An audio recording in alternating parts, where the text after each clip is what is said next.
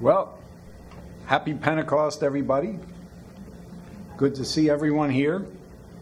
Hope you all had a nice rest on the Sabbath yesterday.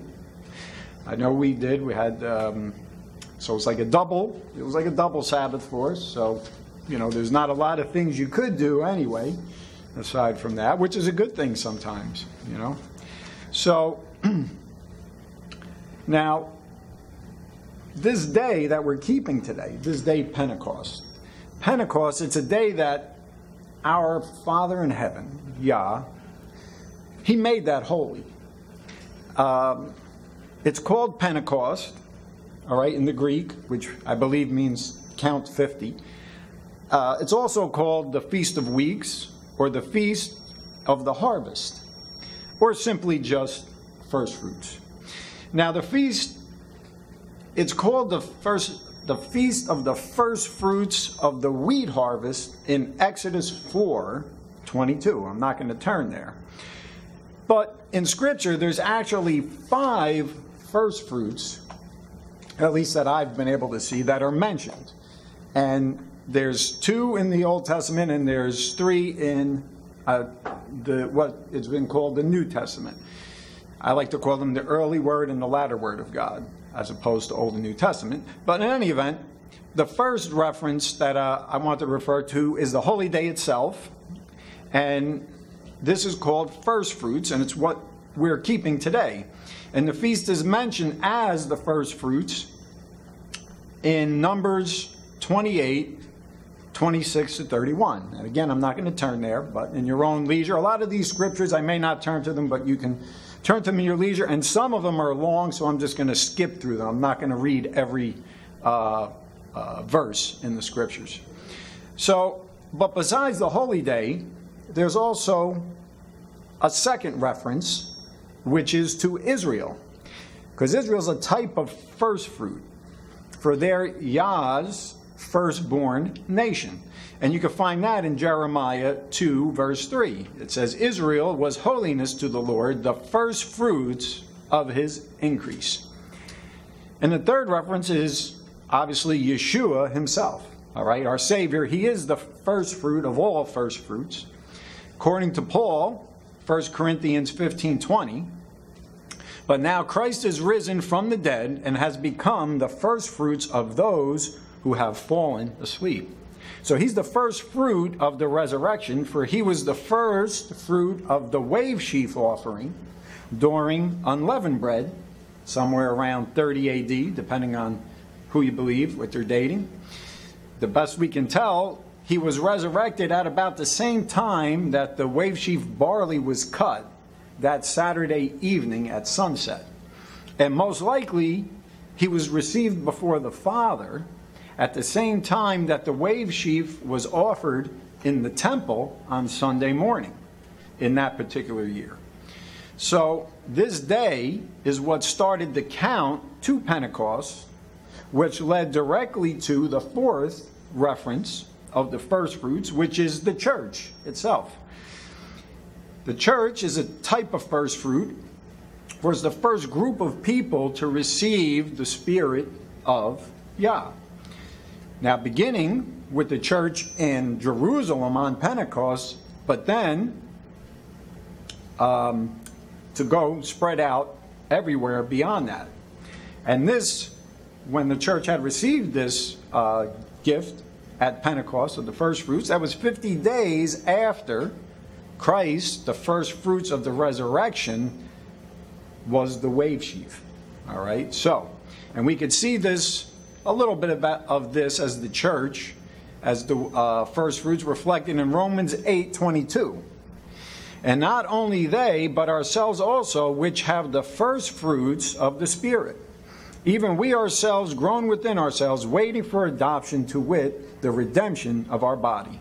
And then James also touches on this idea of the church as a type of first fruit. James 1, verse 18. Of his own will begat he us with the word of truth, that we should be a kind of first fruits of his creatures. So, if we in the church are first fruits, well, I guess that sort of implies that there's a second fruits, right? No? Maybe? Or maybe a third fruits? I don't know. That I don't know. But there is one other group of first fruits, and you find that, this is the fifth group that I spoke about, this is the first fruits that are the 144,000 of Revelation. They appear, and it's hard to say, they appear to be, and Jim mentioned a little bit about them, the first fruits that are alive at Christ's coming. So I guess there's sort of like the, I don't know, the first fruits of the first fruits? Who knows? I really don't know. I mean, I'm not really going to get into the whole thing about who they are, but just to note that they are specifically mentioned as first fruits.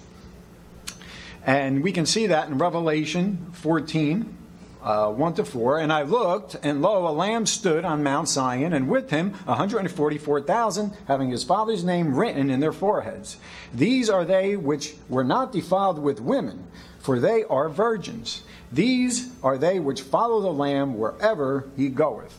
These were redeemed from among men, being the firstfruits unto God and to the Lamb.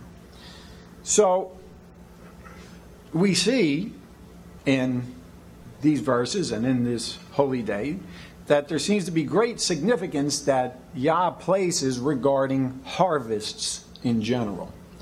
And firstfruits in particular, especially associated with these holy days that we keep.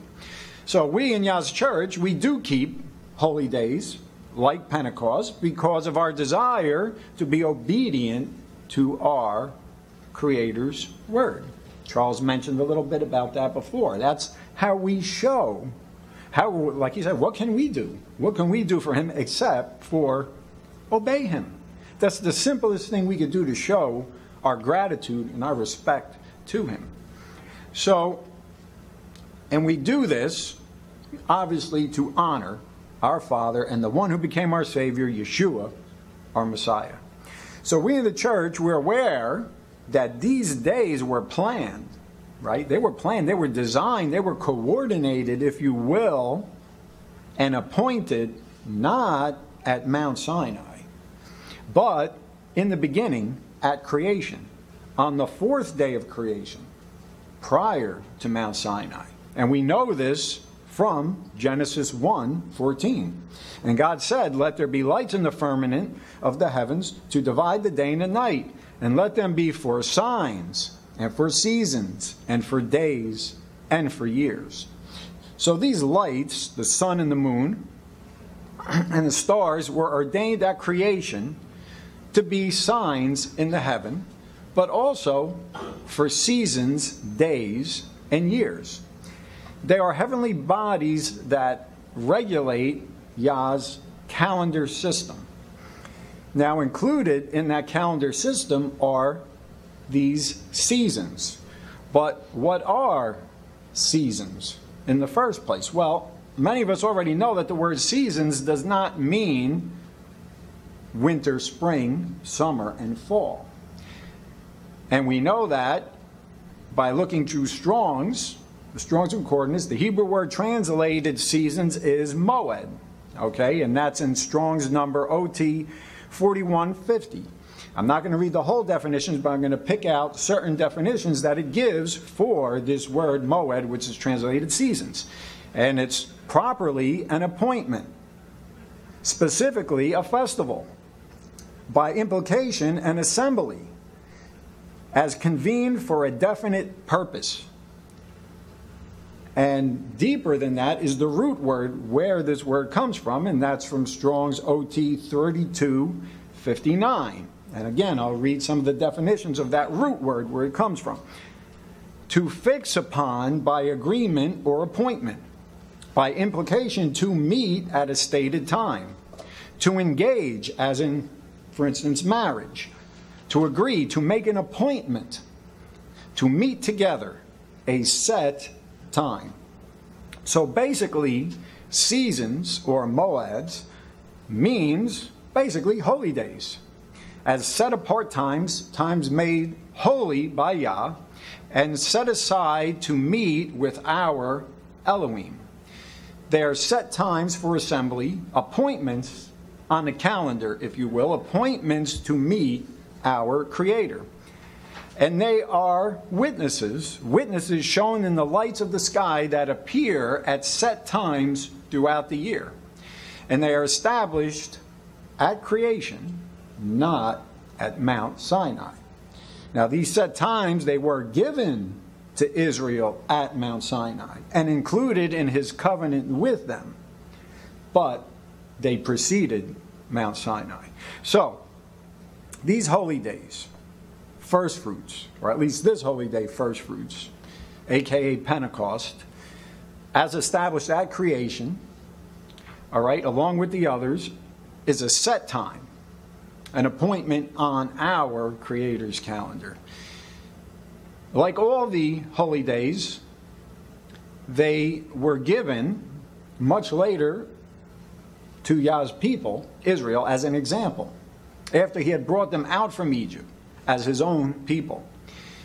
They were given to them through ordinances, commandments, and statutes in scriptures such as Leviticus 23, 15 to 21, and many others, which I'm not going to go into. So, like the weekly Sabbath, these holy appointments between Elohim and his creation were not made for Israel, but for mankind at creation. And you could reference this fact in Mark 2, 27 to 28, where Yeshua confirms that the Sabbath was made for mankind, not for Israel. And in Zechariah 14, 16 to 19, that confirms that the holy days, far from being done away, will be kept by all nations once Christ returns. So by his grace, we, brethren, are ahead of the curve, right? We're already on it. By his grace, though. He reveals that to us.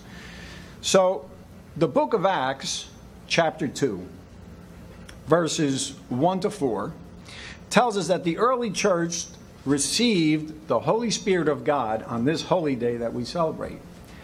Same holy day that the Apostle Paul continued to observe for many years after Yeshua's ascension from the Mount of Olives into heaven. He tells us so in 1 Corinthians 16, 1 to 8, and various other scriptures. So, it's also interesting to note about this day that in Jewish tradition, the Ten Commandments were said to be given to Israel on this very holy day that we keep today. In the wilderness, at Mount Sinai, Israel was given the laws of God. But now in Christ, that same law is also part of our new covenant, the new covenant, which is written in our hearts.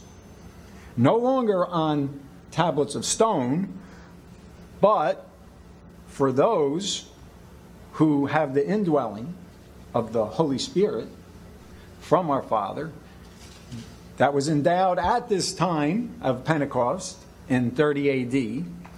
These laws, these commandments are now written in our hearts, as promised in Jeremiah 31, verses 31 to 33. So far from being done away, the law is now written, again, not on stone, but in our inwardmost parts. Not hidden away in the Ark of the Covenant, but in our flesh of our hearts, at the center of our being. Therefore, we keep the law not to earn a salvation, but to keep his laws that he desires us to follow his way, to respect him, to show our love to him through our obedience, and to be thankful for what he has done for us by giving us life for a life, that most precious life through the blood of our Savior, Yeshua, the Messiah. So when we gather on this annual appointment, when we gather to remember what God has done for us, giving us the gift of the Holy Spirit, and looking to what he will do by pouring out his Spirit freely on all those who repent and accept him, and the sacrifice of his only begotten Son, we should keep the theme of the harvest in mind. And all the feast days for they pretty much all have a lot to do with harvesting, as we saw earlier, and we're going to see a little bit more going forward. Because this theme of harvesting is replete throughout Scripture. In Scripture, we see lots of references to planting, harvesting, reaping, winnowing. All right? So now, this entire concept of harvesting has never been lost in the words of our Savior, Yeshua. And we could see that reflected in Mark 13:30. Let both grow together until the harvest. And in the time of harvest, I will say to the reapers, gather. Gather ye together first the tares, and bind them in bundles to burn them. But gather the wheat into my barn. And in Matthew 9:37 and 38, then said he to the disciples, the harvest truly is plenteous, but the laborers are few. Pray ye therefore the Lord of the harvest, that he will send forth laborers into his harvest. So after his resurrection, and just before his ascension on Mount of Olives, he prepared the apostles for their mission once he was gone, for the planting and the harvesting that would be going on. And he gave them the promise of a specific help in that task. In Luke 24, starting in 45, we see, then he opened their understanding, that they may understand the Scriptures. And he said unto them, thus it is written, and thus it behooved Christ to suffer, and to rise from the dead on the third day, and that repentance and remission of sin should be preached in his name among all nations, beginning at Jerusalem. And ye are witnesses of these things. And behold, I send the promise of my Father unto you. But tarry ye in the city of Jerusalem until ye be endued with power from on high. So on that day of Pentecost, aka first fruits of the harvest, he would be sending help, a helper, in the form of the Holy Spirit. Now, this would give them the power that they needed to tend to the planting and also to the harvest. First in Jerusalem, then to spread out, to plant and reap all over the world. He gave them the Spirit for a purpose, to do the work of spreading the gospel, the good news, to bring all people to Yah through repentance and for the forgiveness of their sin. It is God, Yah, who does the calling, but he uses people to do the labor for bringing those who are called into his fold. Do we really appreciate that opportunity that he presents us? Think about it. Like Charles had mentioned, we're nothing. We're nothing at all. But he's actually given us an opportunity to participate in his great work. His great work. He allows us that opportunity to play a part in his plan of salvation for all mankind. So, John 4:35 to 38. Say not thee, there are yet 4 months, and then comes the harvest. Behold, I say unto you, lift up your eyes and look on the fields, for they are white, ready to harvest. And he that reapeth receiveth wages, and gathers fruit unto life eternal, that both he that soweth and he that reapeth may rejoice together. And wherein is that saying true? One soweth, and another reapeth. I sent you to reap that where ye bestowed no labor. Other men labored, and ye are entered into their labor. So he's telling us that is part of our work. We have labor to do, and he gave that commission to his disciples. So at this point, let's take a look back at that day, back around 30 AD, when that promise that Christ spoke of did come, and his disciples did receive power to begin their labor, the planting and the harvesting that Christ had spoken of. Let's look at one of the laborers who did take that opportunity, and he took it wholeheartedly. On that day, the Apostle Peter stood up in front of a crowd in Jerusalem, immediately after having received the gift of the Holy Spirit. And in the Spirit, the power of that Spirit, he gave the first public address and witness to that first fruits of the power that is given to men. And we can find that account in the book of Acts. Acts 2, 1 to 47. I am not going to read the whole thing, but I will be skipping through it. When on the day of Pentecost had fully come, they were all together in one accord in one place. And suddenly there came the sound from heaven as of a rushing mighty wind, and filled the whole house where they were sitting. Then there appeared to them divided tongues of fire, and sat upon each of them. And they were all filled with the Holy Spirit, and began to speak in other tongues, as the Spirit gave them utterance. And there were dwelling in Jerusalem Jews, devout men from every nation under heaven. Now the scripture goes on in Acts, and it names all those various nations and all those people who had gone up to Jerusalem for the feast. So skipping down, 11, we heard them speaking in our own tongues the wonderful works of God, these men said. So they were all amazed and perplexed, saying to one another, whatever could this mean? But others mocking said, they are full of new wine. So note what happened. Note what happened as soon as Peter began to use that Spirit that God gave within him. Immediately some attacked. They mocked, they belittled. But note how Peter reacted to it. He dealt with the attack by lifting up his voice and proclaiming the truth. Verse 14, but Peter, standing up with the 11, raised his voice and said to them, men of Judah, and all who dwell in Jerusalem, let this be known to you, and heed my words. For these are not drunk as you suppose, since it is only the third hour of the day. But this is what was spoken of by the prophet Joel. And it shall come to pass in the last days, says God, that I will pour out my Spirit on all flesh. Your sons and your daughters shall prophesy. Your young men shall see visions. Your old men shall dream dreams.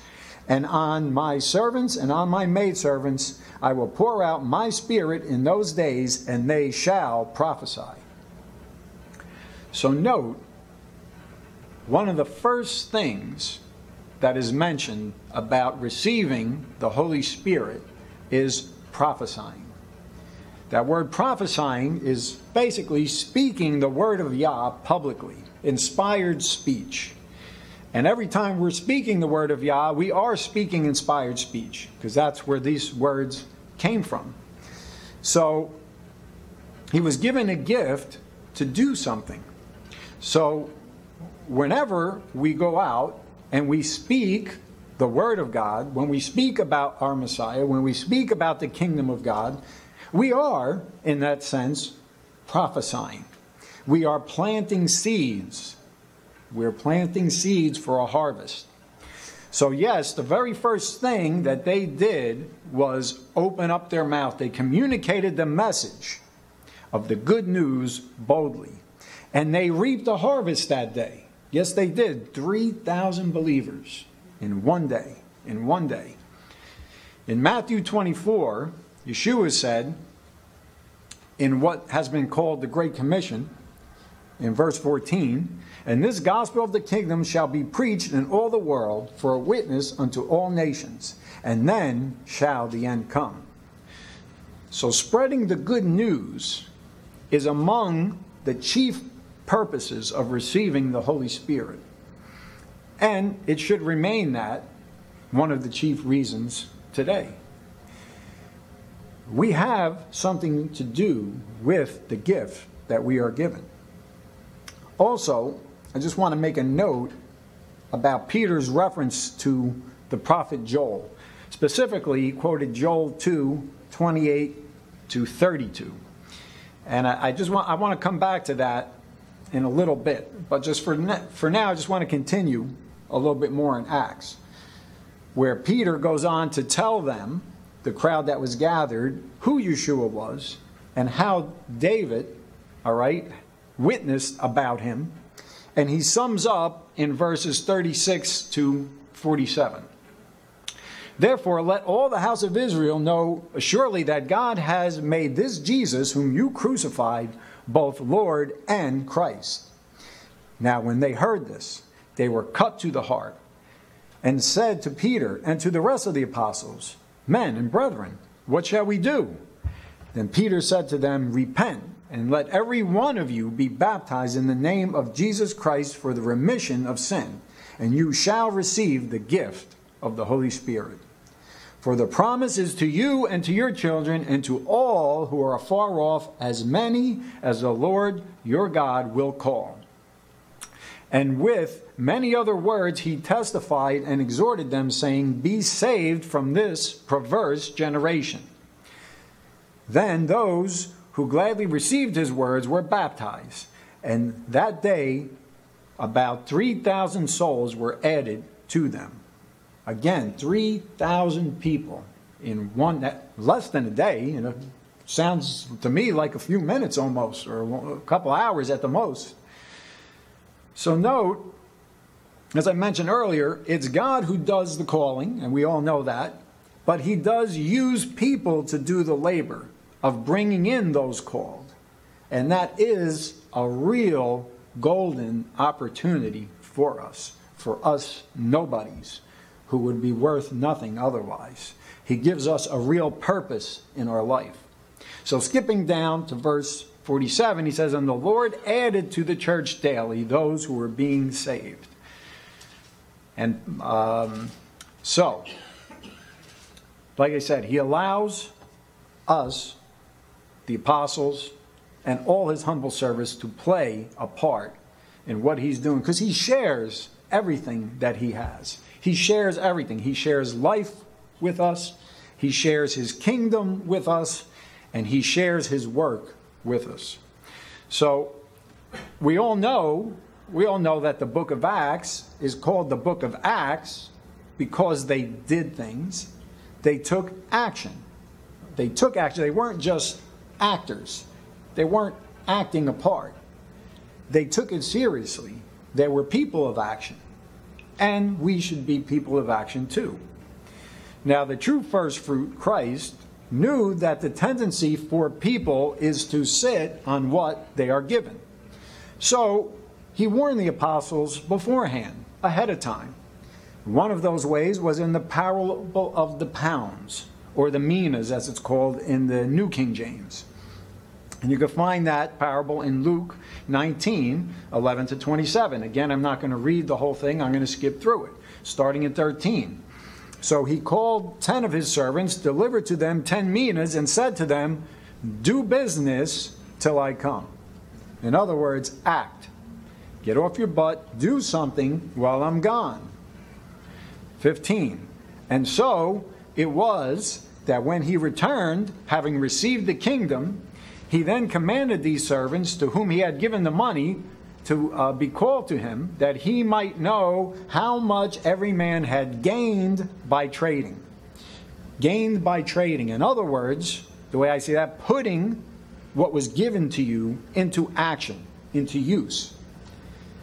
And he does receive an increase from those servants, from each one of them. But, skipping down to verse 20, then another came saying, Master, here is your mina, which I have kept put away in a handkerchief.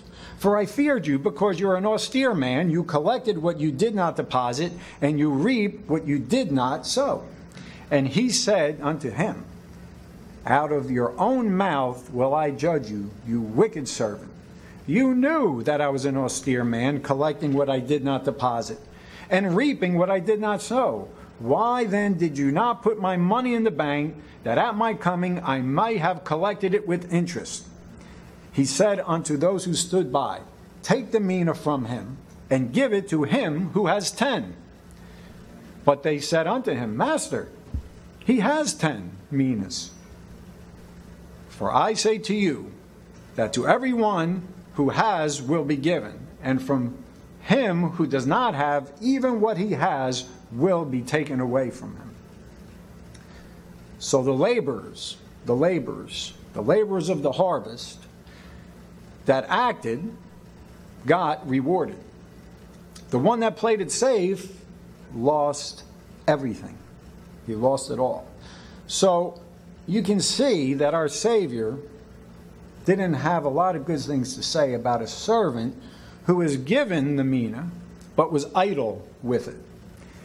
So we should ask ourselves, are we using our figurative minas to bring an increase to him when he returns?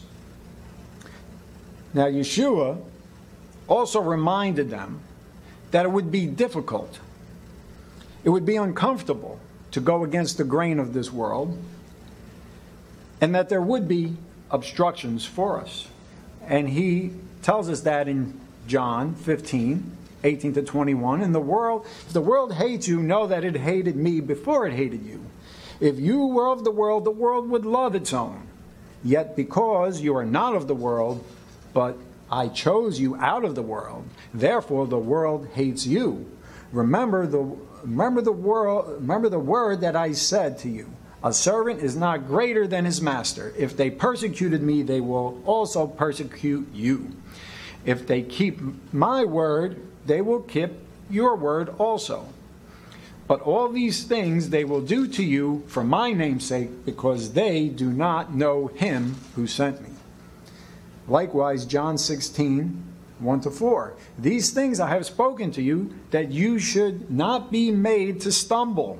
So he's giving them advice. They will put you out of the synagogues. Yes, the time is coming that whoever kills you will think that he offers God a service.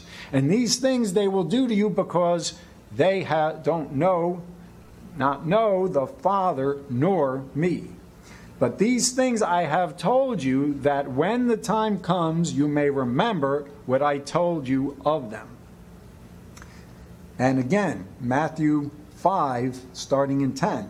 Blessed are those who are persecuted for righteousness' sake, for theirs is the kingdom of heaven. Blessed are you when they revile and persecute you, and say all kinds of evil against you falsely for my name's sake. Rejoice and be exceeding glad, for great is your reward in heaven, for so they persecuted the prophets who were before you. So like the prophets, our job is not to remain hidden, not to sit and be comfortable saying that, well, we have all these things, we have the truth, I really have everything I need, so let's just sit here and wait till our Savior comes. Now, a lot of people say, well, where are all the prophets nowadays? Well, he really doesn't need the prophets anymore. The prophets did their work. It's all in the Word of God. We are the laborers who go out in the field. We're bringing that out to the world. It's all written down already. All we have to do is share it. That's our job, to just share what was already there. So now, like I was saying, it's very tempting to sit back and do nothing, because once you get out there with God's Word, you're going to be marginalized. You're going to be ostracized. It's going to happen. It's not an if, it will. But remember, and that's why he tells us these things, because they did it to him first. So don't be surprised when these things, don't be discouraged. Don't let them get you down. All right, so we who live in this country, in these United States, we have really the best of the situation of all the brethren around the world. Okay, we have many open doors to us. We live in the freest society in the world, at least for the time being, which gives us the opportunity to advance the knowledge of the kingdom of God through our freedom of speech, our freedom of religion, which we currently enjoy, hopefully for a little bit longer time. But Yeshua gives us some sound advice in addition to what he already told us in John 9:4, he said what he does, and we should follow his example. I must work the works of him that sent me, while it is day. The night cometh when no man can work. So there will be a time when there's going to be no work going on, all right? And there's going to be a time to hunker down. But that time is not yet. The time's not yet. So, as I begin to wrap up here, let me go back to something that I mentioned a little earlier when we saw Peter on Pentecost, where he spoke of Joel. Now, the question that comes up a lot of times is, well, why Joel? Why Joel? Well, let's pick up Acts in 2, verse 16. But this is that which was spoken of by the prophet Joel. And it shall come to pass in the last days, said God, I will pour out my spirit upon all flesh, and your sons and your daughters shall prophesy, and your young men shall see visions, and your old men shall dream dreams. And on my servants and on my handmaids I will pour out in those days of my spirit, and they shall prophesy. And I will show wonders in the heavens above, and signs in the earth beneath, blood and fire and vapor and smoke. The sun shall be turned into darkness, and the moon into blood before that great and notable day of the Lord come. And it shall come to pass that whoever shall call upon the name of the Lord shall be saved. So it's interesting to me, and I know to many other people, that he would quote Joel at this time. To tell you the truth, it's one of the last people in the Bible I would expect him to be quoting at a time like that. And over the years, I'm not the only one. Many people have, commented on this connection, because those things, a lot of those things don't seem to have transpired at that time, and it appears almost a bit out of context for the time period that he was in. But I sort of look at it in this way, and if you have a different way of looking at it, that's fine. It's no problem. There's different ways of parsing these time periods and these things that I'm going to go over. But I see four main time periods in Yah's plan. And I'll call the first one the pre-Messianic time period. The second I'll call the Messianic visitation time period. The third I'll call the end time period. And the fourth I'll call the day of the Lord period of time. So it's this third end time period that I think is what Peter was referring to when he spoke of Joel. So let me explain what I mean by that. The way I see God's holy days, his plan of salvation, is that these holy days are spread out over a 7-month period, beginning at Passover in the spring and ending with the last day, that great day, in the fall, covering a period from the first month on God's calendar to the 7th month.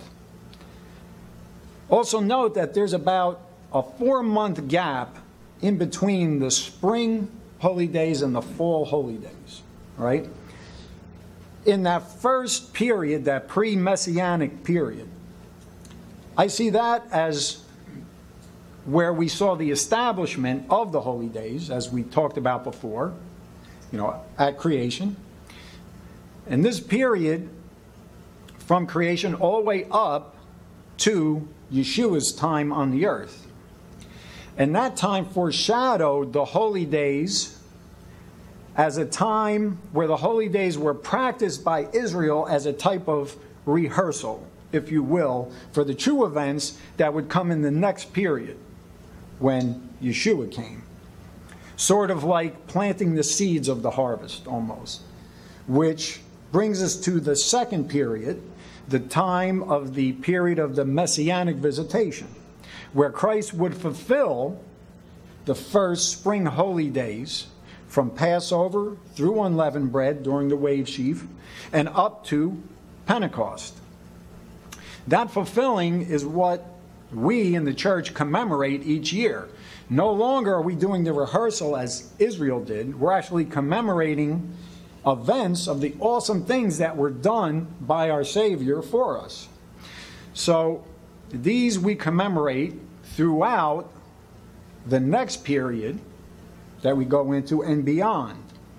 It's a type of the first fruit of the harvest as Pentecost pictures. A reaping from the seeds that were sown during that first pre-Messianic period. Which leads us to this next third period, the end time period. This is the period that I believe that Peter was referring to when he quoted Joel. This is that long period figuratively pictured by that 4-month gap between Pentecost and trumpets. This period, as Peter states, began on right around 30 AD, but would continue till the day of the Lord came, right? Because he says these things all happen before the day of the Lord, all right? He comes. So those things in Joel, some have already happened, at least in part, like the giving of the Spirit to the first fruit of the church and the beginning of the prophesying of the church. But many other things would come later, because this is a big time period. It's a long stretch. And like the things like the signs in the heavens, the fire and the blood, the sun and the moon darken, all this before the day of the Lord. A little bit at a time, these things have been unfolding during this figurative 4-month gap between the spring holy days and the fall holy days. So during this period, the church is laboring in the field, planting seeds, harvesting other first fruits, and preparing for the great harvest at the end. Now remember that 4-month gap that we mentioned between Pentecost and trumpets. I want you to take note of John 4. Okay, we read it previously. Let's note it again. John 4, 35 to 38. But I'll just read 35 right now. Say not ye, there are yet 4 months, and then comes the harvest. Behold, I say to you, lift up your eyes and look on the fields, for they are white, ready to harvest. In these words, I think he's saying, and what I think Peter was reiterating, is don't wait until the Lord's day. The time to labor is now, all right? The time is now, leading up to that end time, that period, that 4-month period between Pentecost and trumpets. Now, this end time period culminates in what I see as the 4th period, the day of the Lord period. Now, Jim in his talk touched a little bit on that. So I see this day of the Lord period as encompassing all the unfulfilled fall holy days.